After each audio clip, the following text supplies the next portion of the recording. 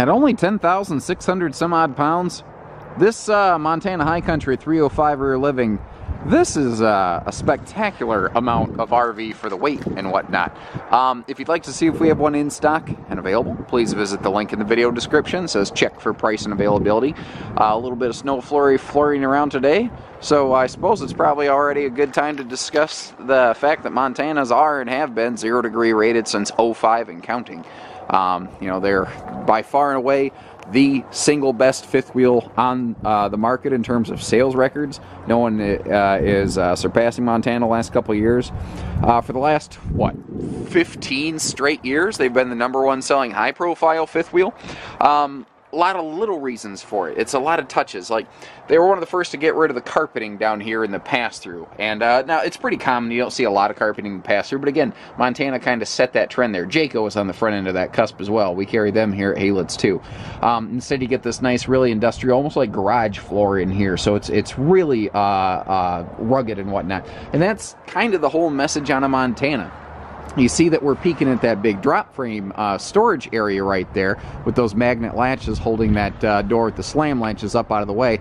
But it's the long-lasting nature of these that I think has really catapulted them up to the top. At the time of this filming, actually, Keystone's fifth wheels were just named by Trailer Life's. They earned the gold award basically for the Reader's Choice Award. So, you know, I don't have to say that this is the best thing in its class. You folks at home, you have said that. You know, that was an independent poll by readers that put that together. Now, the you know, Quality Circle Awards that Montana's been winning for years, that kind of goes hand in hand with that. The fact that this has the industry's most involved 3-year structural warranty is yet another facet of the construction and the long-lasting nature of Montana RVs. These folks are putting it together. Another cool thing on the warranty is that they're actually warranted for full-time living. So even your full hitch to bumper warranty has a more extensive coverage than virtually anyone else out there. There's a few manufacturers that'll match little things here and there, but no one has done all of the things that Montana's doing in those regards. The updated look of the High Country series as compared to previous years, it's just stellar. It doesn't look like a separate thing anymore. It just looks, you can like, oh yeah, that's definitely Montana. You know, you don't have to be like, what is that? You know, they share the same nose cap. They just have a little bit exterior different color packages. And that's a common question we get all the time is, what's the difference between a High Country and a Montana? And the answer is just a bunch of little stuff. The High Country series that we're looking at right here, this is the weight and price sensitive Montana. Whereas the one that's just called Montana is far less weight and price sensitive. They're far more feature focused and whatnot. Now they both share anything that really matters, they both do. They both have the drop frame storage. They both have the 0 degree temperature ratings. They both have the full-time living warranty, the enclosed privatized heated docking center, the enclosed forced air heated insulated underbelly with no water fittings below the floor line, because it's the water fittings that are actually your weak points in terms of winterizations and whatnot. High Countries have electric slides and leveling. Montana has hydraulic slides and leveling. So it's just, it's a few little things. And then in terms of the mechanical structural stuff, when you get up to, you know, features and whatnot, like you'll see that the amenity level of a big Montana, as I call them, is an obvious kick up from here. But that being said, this leaves nothing to be desired. They have done everything that really matters here. You know, they got the twin air conditioners. Now, keep in mind, too, things like that second AC, the king bed that you'll find in here, these are options that we have applied to this 305 RL. It doesn't mean that the one in stock is this 305 RL. That's why we leave you a link in the video description, or you're welcome to call our team here at Haylitz RV anytime to see exactly what we do have on hand. And again, it's 100 little things that Keystone does that you can't see.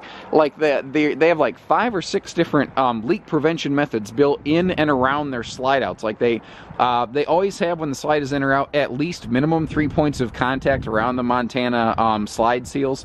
The slide seals themselves They actually have a interior, not the seals, I'm sorry, the slides themselves. It's cold and my brain's freezing up, guys, here. I need some antifreeze, I think. But the inside the slide wall, there's actually like a rain channel gutter that will channel water away in the event that like you're running the slides in or out when the slide is opening or closing. The slide walls themselves are textured to grab the seals. The slides themselves are walkable. You know, not just a walk-on roof. You can almost assume that at this market segment, but a walk-on slide out. Now your air conditioning ducting, they even do something different with their centralized air conditioning ducts. Keystone's the only one doing it at the time of this filming. Understand that as time goes on, I'm pretty sure more manufacturers are going to try to jump on this bandwagon because R&D in camping stands for rip off and duplicate.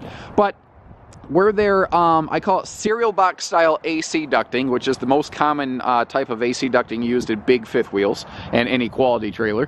Where they meet, typically manufacturers used to just use this sort of like heat reflective foil tape, and there's nothing wrong with that stuff, it's fine.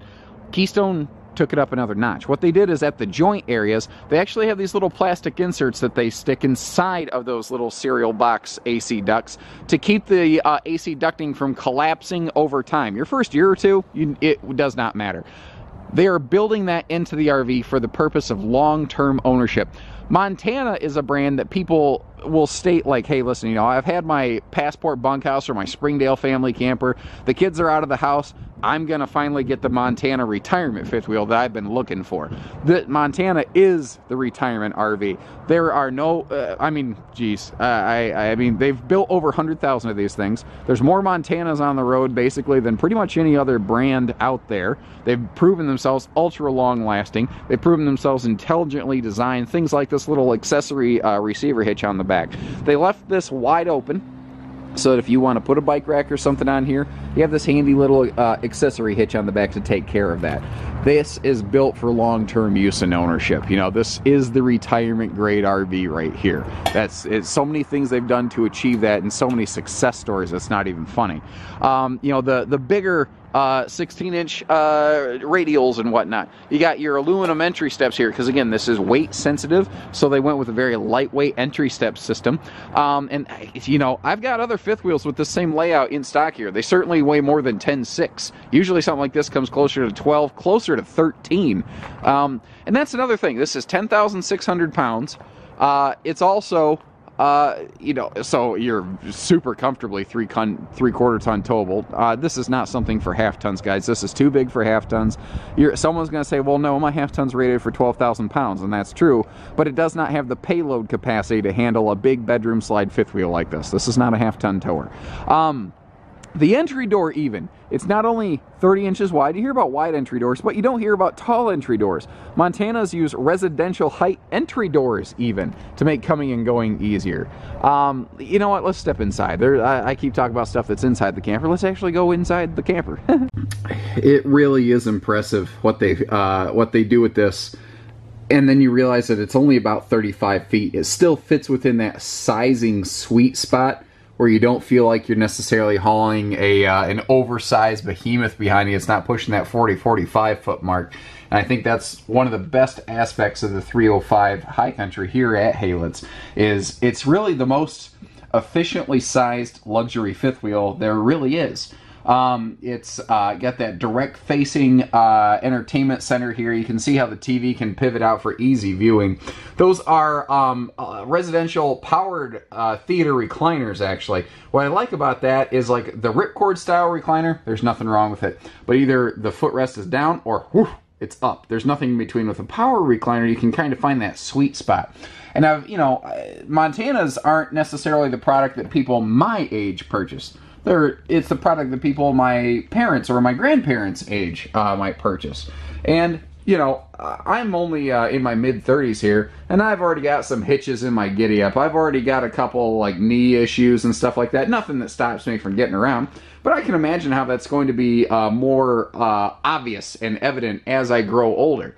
Well, those are the folks who tend to buy this level of product. And I'm sure that extra little personal customization of seating is something that they'll appreciate. Now, all Montanas, again, the important factors are here. 6.5 foot tall full walk-in slide outs. We've got maximum window coverage possible in this. We have the roller shades to blot out the sun if you are so inclined. All windows are going to open for ventilation. There's wall switches for your overhead spotlight windows. You know, all of your important convenience things like that are taken care of. High Countries here, they add this nice little skylight up here in the ceiling to let more of that beautiful natural light in. We've got whisper ducted AC here in the living area. Your main AC is going to be whisper ducted. Basically, guys, the best way I can say it is when you're looking at air conditioners, if you can see the square, you can hear the air. You're not looking at the square air conditioner inlet right there, so you're not going to hear near as much of the air conditioner. It is 70 to 90% quieter. Plus, you got that residential fan right there circulating some awesome airflow around here. Now, we do have you know, all aluminum like wall, floor structure, all that. The ducting in Montana flooring, they'll run a heat duct right down the middle of the floor effectively, because that's the most efficient way to be able to heat an RV. Now we're getting into a RV segment that is big enough that you kind of want more efficiency. In a little trailer, it doesn't matter. In a bigger thing like this with more cubic foot of space, with these tall slides, with these tall ceilings, you want every bit of efficiency you can. That's also one of the reasons they put big, like almost residential-sized furnaces on these things. So your TV can swing out for easy viewing. When you're in that power theater recliner, again, you're directly looking at this thing. It's just the simplest thing to be able to lock your eyes onto. With that, the bigger 34-inch electric space heating fireplace. Now, we call that a fireplace. It's, in truth, an electric space heater. And I absolutely love that. It's got a remote control. You can keep that in the little hidden armrest storage right there, that little mini console between your theater seats, so that when you are ready to add some extra heat to the RV without burning up all your propane capacity, you're good. And for guests, Grandpa and Grandma, you don't need to have grandkid guilt, because that's a big, I guess I'd call it like the RV king-sized hide-a-bed. It doesn't measure out to king dimensions by any stretch, but that is a big tri-fold sleeper sofa, and you'll notice it's a big 3-section, not a 2-section. So that is very, like, if you have a couple of adult friends, they will be very comfortable here. One awesome thing Keystone does all over the place in their rear living rooms is power outlets on that rear wall. They are fantastic for that. It's something I appreciate, because we've all got, you know, phones and all kinds of different devices and gadgets and things we need charged here. God forbid you ever need it, by the way. You need to manually override a slide out for whatever reason. Let's just say, like, you just lose all power or something like that. This little, what looks like the Keystone, the faceplate at the top of the slide, you actually pull that off, and you can use a little, it comes with the little mechanical drill bits that you just insert right into the motor, and you can run the slide closed. That's why it's always a good idea to be traveling with like a nice like 18-volt power drill or something like that. We are not fans of residential refrigerators in general. There's certain applications that they are good for, but here at Haylett RV, being a very service-oriented dealership, I mean, case in point, my brother is our service director. You know, my dad runs the place. For those who are just tuning in who don't know the history of our store, we're a true family-run outfit. We're the largest independent RV dealer in the state of Michigan. We're the largest standalone store. And we service what we sell, and everything else, you know, we take care of folks, including just like the education you're getting today, but also long-term stuff. What we've found is the service records on electric-only refrigerators just aren't. It's not that they're terrible, guys. It's just that we don't like them. We like better than that. There's good, and then there's better. And we like better, and we like best. And that's what these offer us. This is a gas-electric refrigerator, which has a lot of benefits, because you could, I think you can get this floor plan. A lot of Montanas are available in 2 ways, with gas-electric or with the residential refrigerator.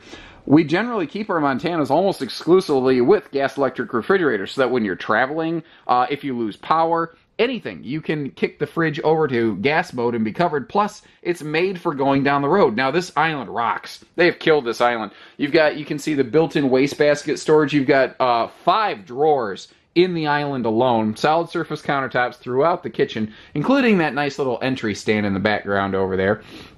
Stainless steel sink, and what I love here is this over here is a full-size basin, but it's dwarfed in comparison. So a lot of brands are giving you either the farm sink or the double basin, and Montana does both. And that's awesome. They give you awesome, you know, prep and cleaning space here.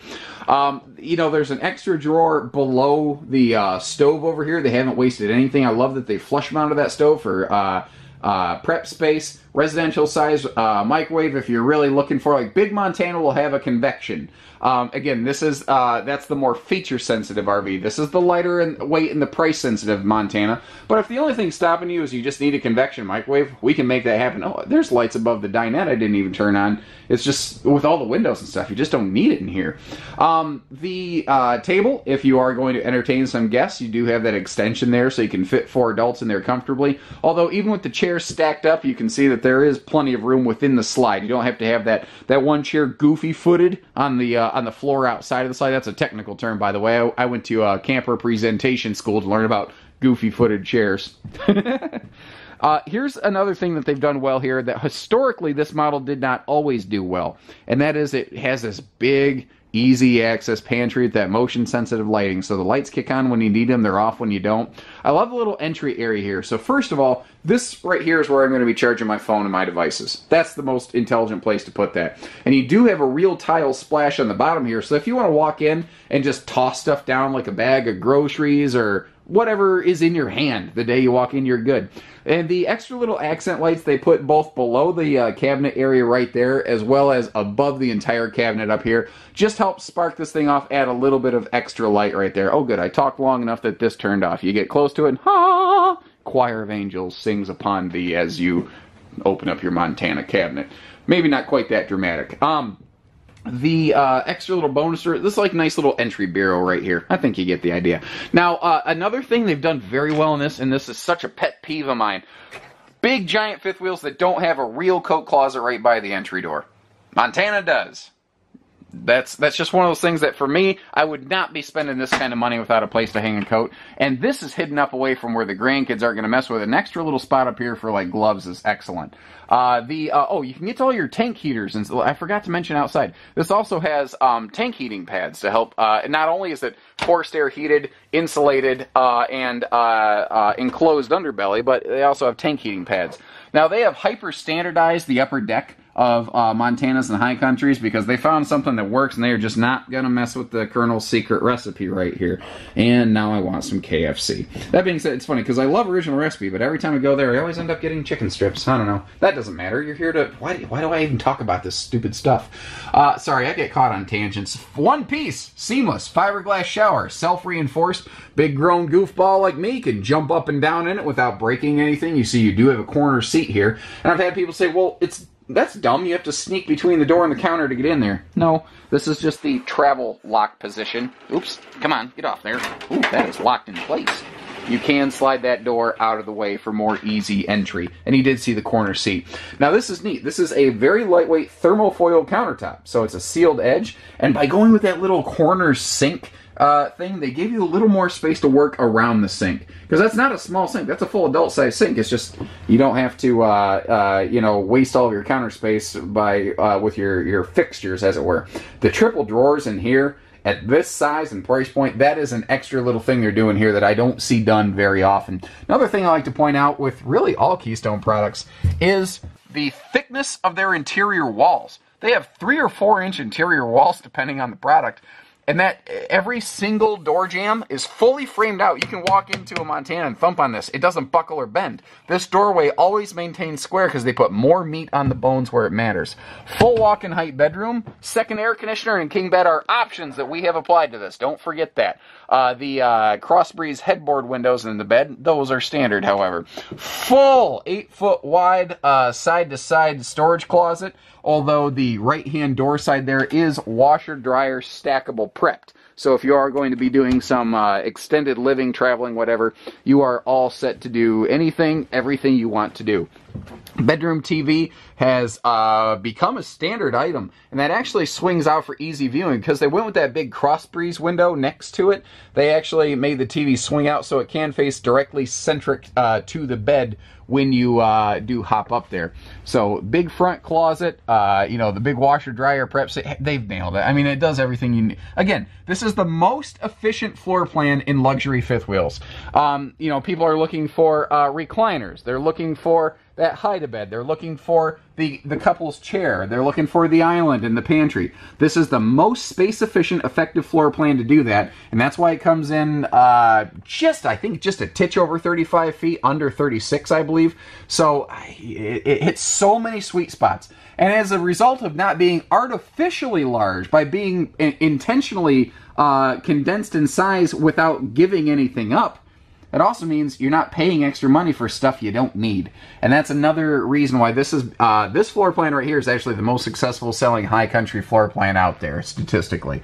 Give us a call. We do hitching, pieces, parts, trades, financing, truck and trailer package deals, everything between a Haylett RV, which is probably how we've become the largest independent RV dealer in the state. So, take care, stay safe, have fun, and happy camping, everyone.